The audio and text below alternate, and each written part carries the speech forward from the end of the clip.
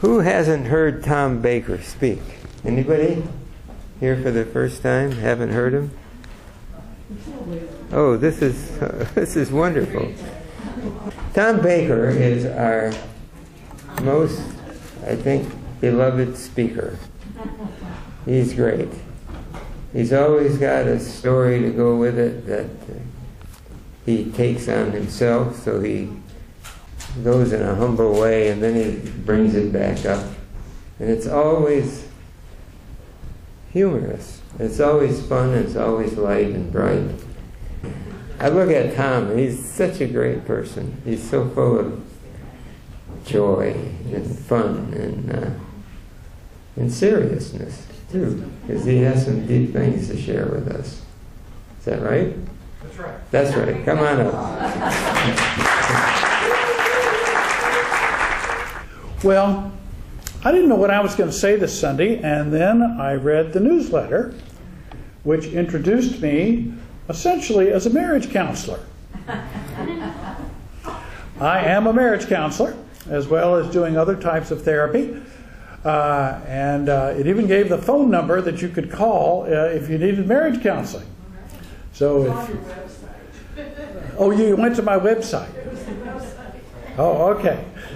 Well, anyway, I got the idea, well, I'll just talk about marriage. Now, this is a kind of reflection on marriage. What makes it work? What doesn't make it work? Why it comes together, sometimes why it falls apart. Edgar Cayce said something very interesting about marriage. He said, marriage is the hothouse of forgiveness. That's something, it's the hothouse of forgiveness. It's where you can't quite run away from yourself because she'll stand in your way. Or he'll stand in your way.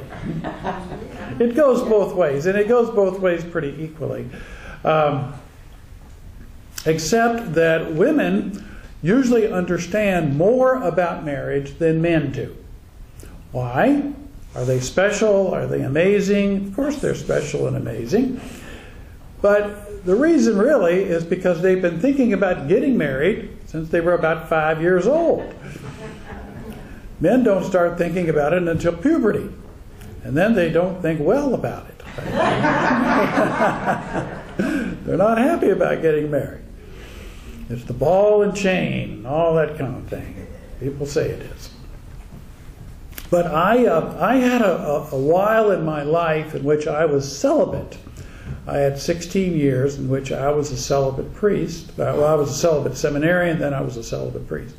So 16 years I had to sort of think about the woman that if I ever left the priesthood, which I did, or if they ever stopped celibacy, which they didn't, I would, I'd marry. It was a common fantasy of mine. So I would put it this way, as far as what I thought about it. It was a little longer list than I have here, but we don't have time to think of every woman that I would have liked to have married.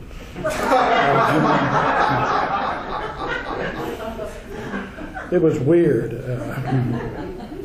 But a woman as holy as Mother Teresa and as wild as Jane Fonda in her role as Barbarella.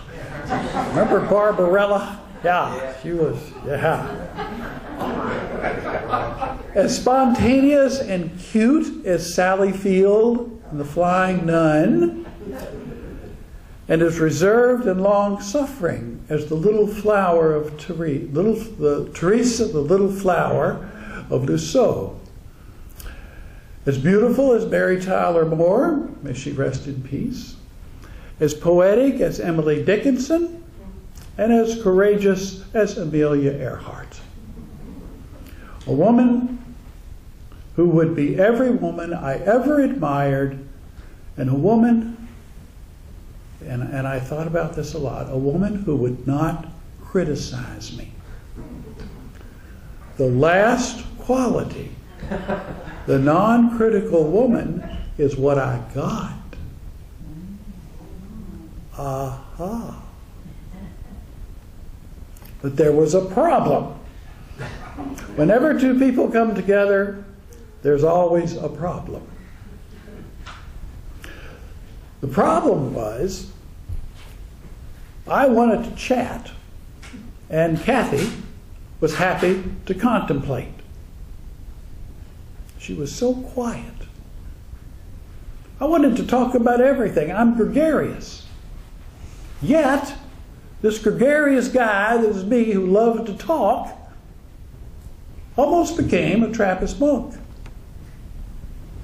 They don't talk. Not only did I take a vow of celibacy, I almost took a vow of silence. Can you imagine that? Today, I don't do much talking in my work, except at very crucial moments. I'm a professional listener. I'm a counselor. If you come in for marriage counseling, I will be listening to you mostly. I won't be telling you how to be married, like the person you're married to who's telling you how to be married.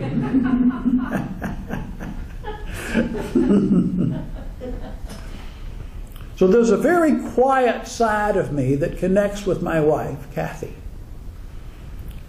And we both understand. So that when we're not talking, there's a very comfortable silence. Not between us, but a silence we dwell within. Like snuggling and reading with the snow falling outside the window. Isn't that nice? Yeah. It can be rain falling. It can be the sun shining outside the window. It doesn't make any difference. Now, I feel love from people when people tell me encouraging and supportive things. Like when Robert said we all love Tom. Oh, that was a moment. It really was. I love that.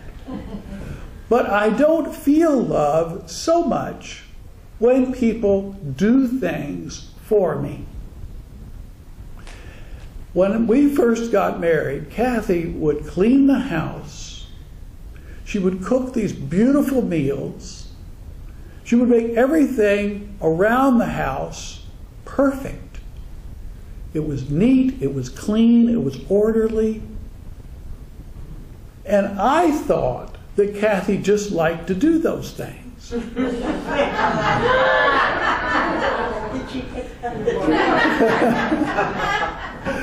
I said, you know, it's really great that you love to clean the house. And these meals, you know, man, you're like a chef. It's amazing.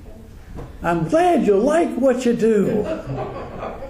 And she said, I don't like any of this. I love you. I'm doing it for you, you idiot.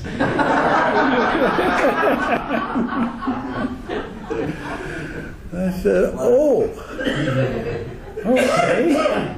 So she had a different love language than me. I love supportive, encouraging words and that kind of thing. And she learned to do that too. She learned my love language, and I've learned her love language. I now empty the dishwasher. Huh? How about that?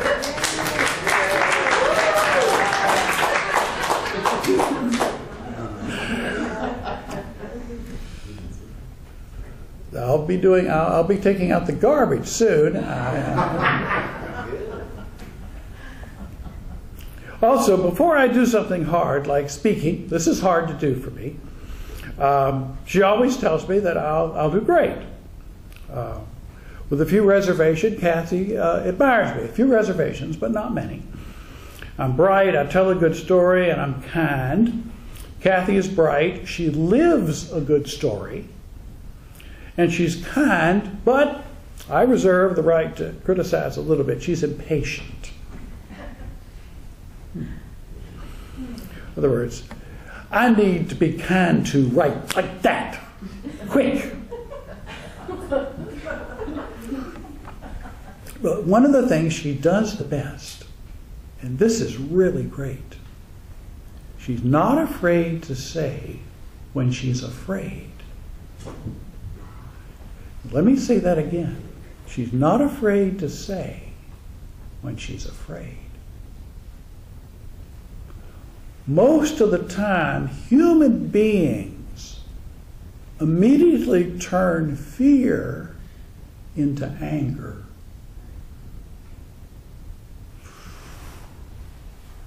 I'm scared of going broke.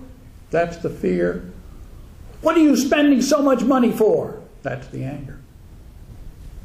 If I would say I'm scared of going broke first, instead of just thinking it, or maybe not even thinking it, just thinking it's all her fault, then things would change. Kathy has this little saying, and she says, worry, worry, fret, fret. She's like a little animal from The Wind in the Willows. Worry, worry, fret, fret.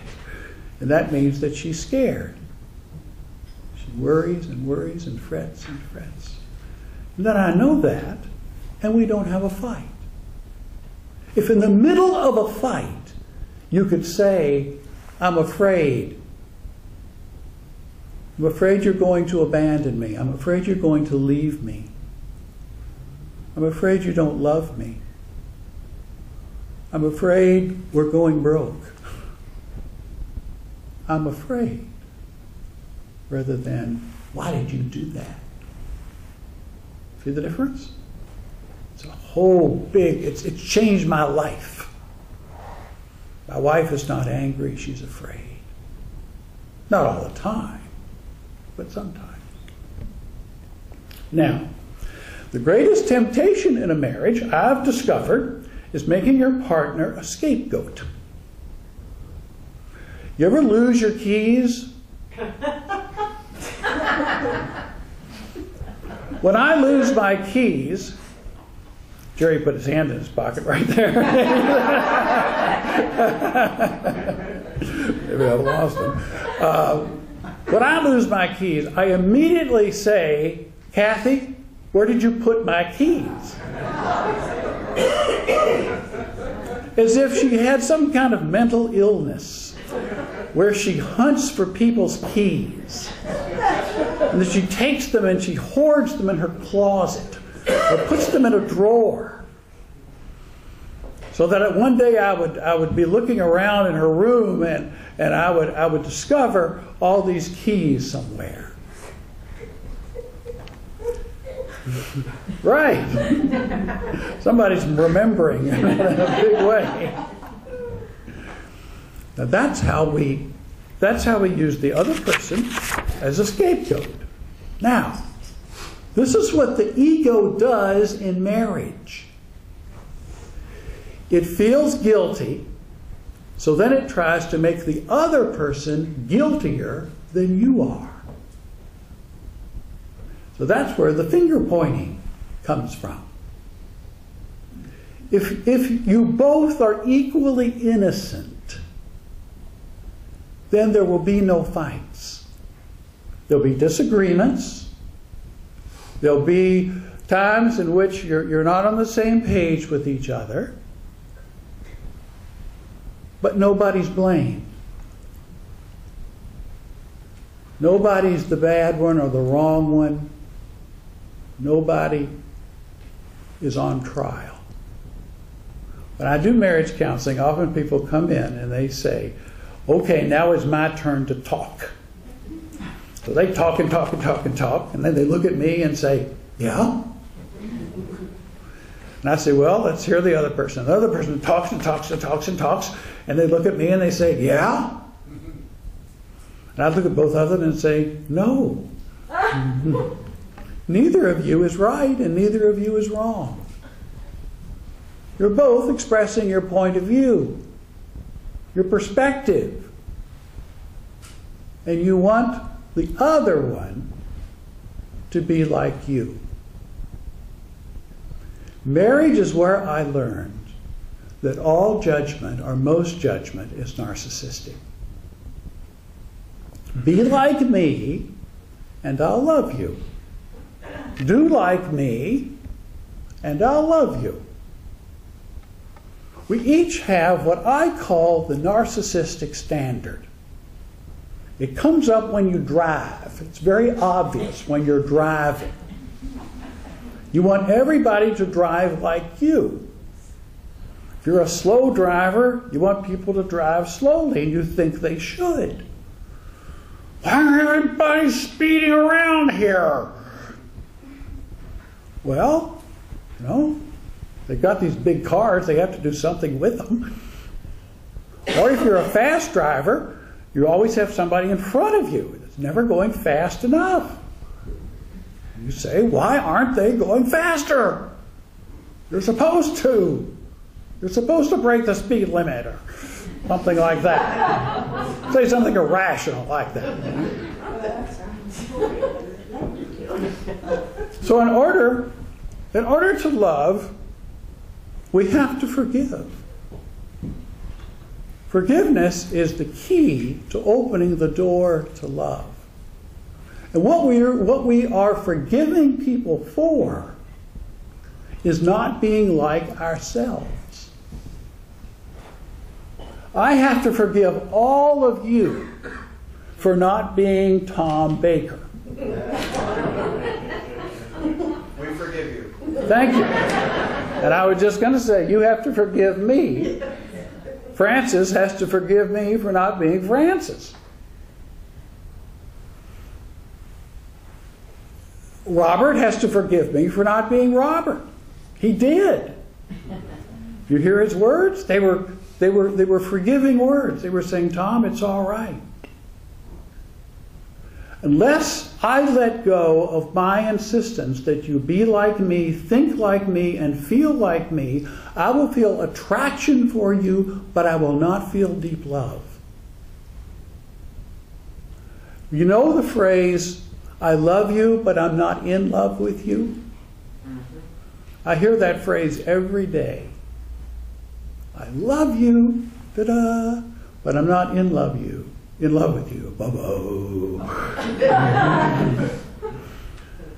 The attraction has cooled. But there's only a kind of theoretical love that's left.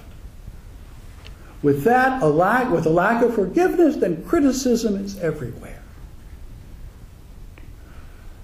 Now, the weed in marriage is criticism, especially the criticism of the person. As I said, Kathy does not criticize me and never has. She never takes issue with the core person I am. I tend towards extravagance and generosity. You ever hear the phrase, get some boundaries? I have to get some boundaries. I have a kind of Santa Claus complex. You ever hear the phrase, the car dealers say, I'd give them away, but my wife won't let me? That's kind of me. I think I'm loved more if I give you stuff. Yeah. I have reverse greediness. And it's not generosity, it's compulsion. So if you ask me for a loan, I'm liable to give it to you if my wife isn't near.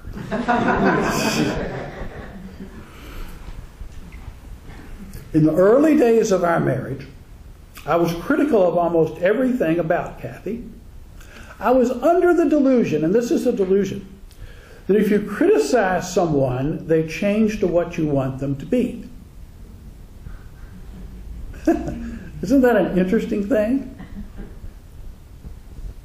Now, there was no evidence that this worked, but I kept doing it. I'd say, you need to wear makeup. Kathy doesn't wear makeup. She doesn't wear high heels. She didn't read scholarly books like I read. She loved Hallmark greeting cards. Ooh, and hanging out at Hallmark stores.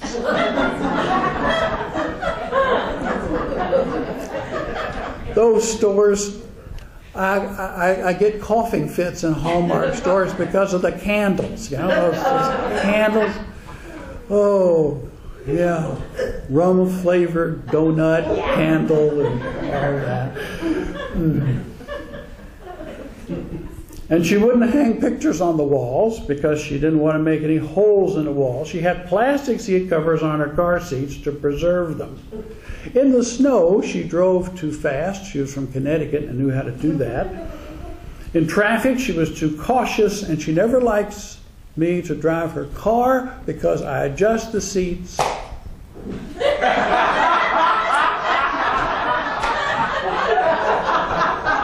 And I touch things. For anyone who doesn't know, that lady is not Kathy.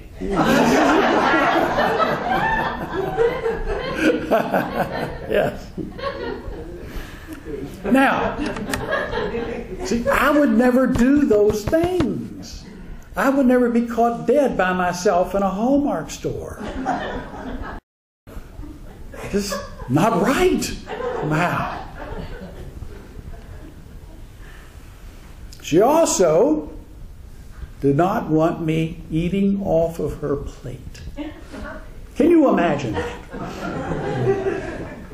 Until I got married, I had never heard of boundaries. Men don't do boundaries. We just sort of bark at each other and we stand off, you know. That's about it. You'll see today, and if you watch the Super Bowl, none of those guys have boundaries. You know, they're after each other all the time, knocking each other down, knocking each other out. It's ridiculous. It's crazy. But we'll all watch and we'll go, But in my family, I had a real little family. It was my dad, my mom, my sister, and myself. And we would eat off of each other's plates. It was kind of like eating Chinese every meal that we ate. You know, everybody sampling each other's food. My family would all eat one apple. Eat one apple and give it to the other, and eat the apple, and they'll eat the apple. That's sharing. Yeah. Imagine that. Well, she would always answer my criticisms with a phrase. And the phrase was, "You forgot that you love me." Yeah. Now that took a lot of confidence to say that. Now I had dated before, and if I would criticize a person, they would say, "You must not love me. Maybe you don't want me. I think I'll take off." Things like that. But she just said, "Oh, Tom, you forgot.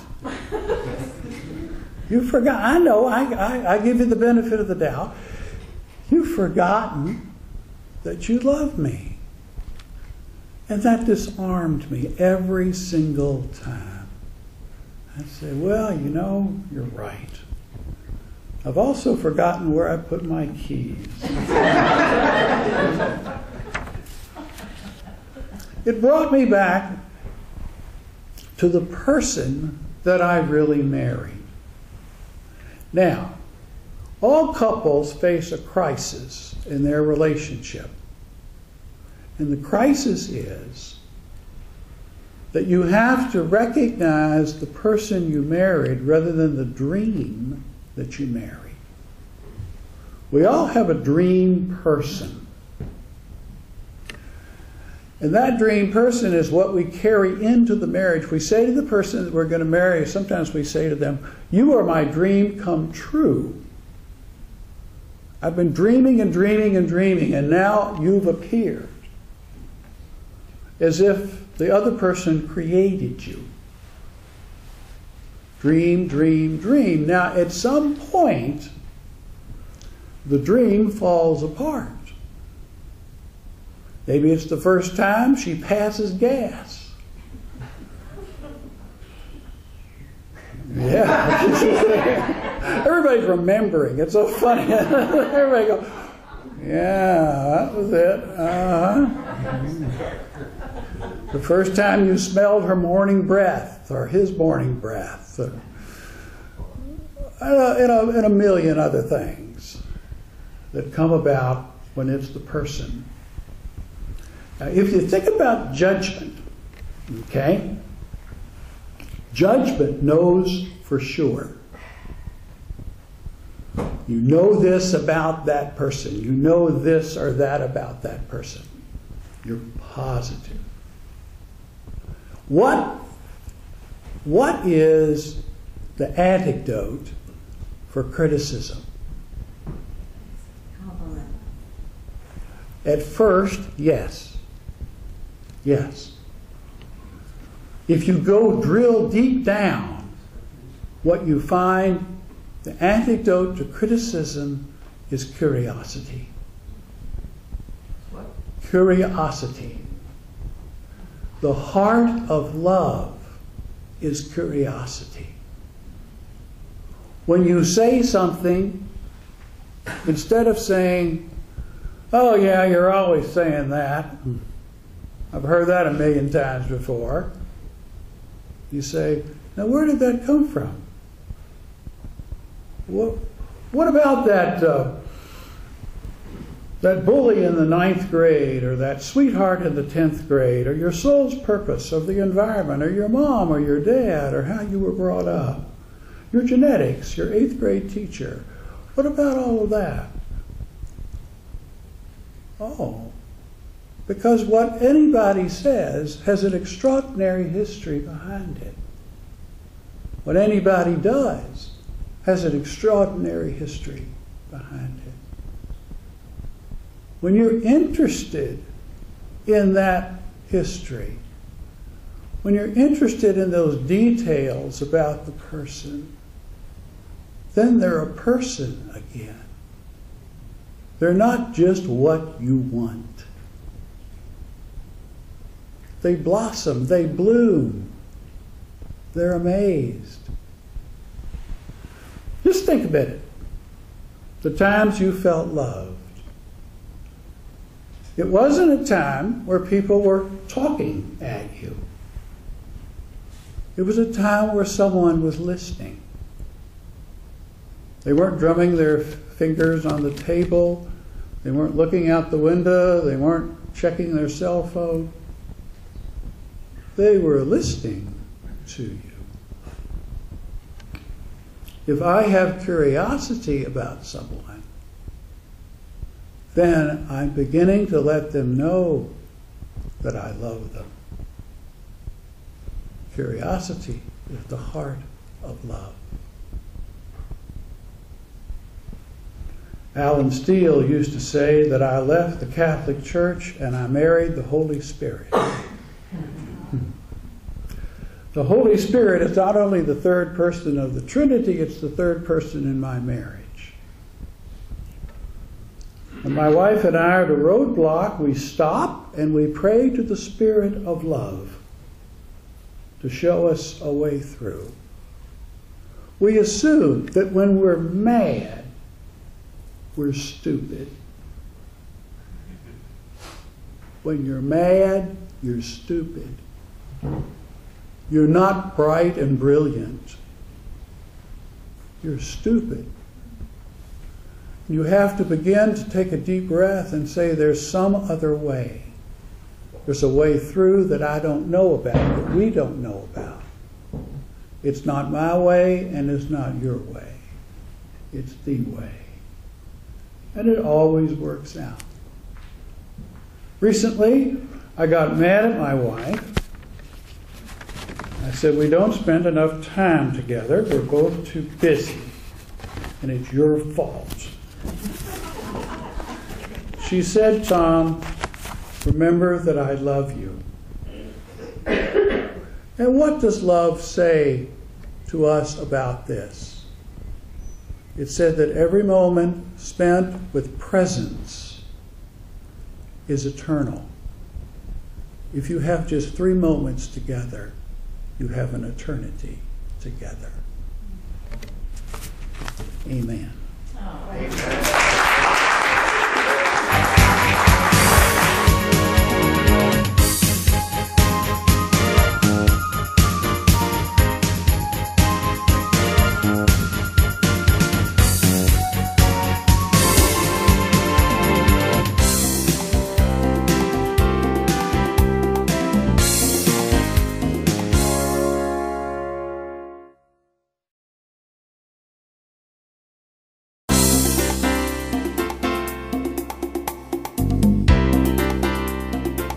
Bye.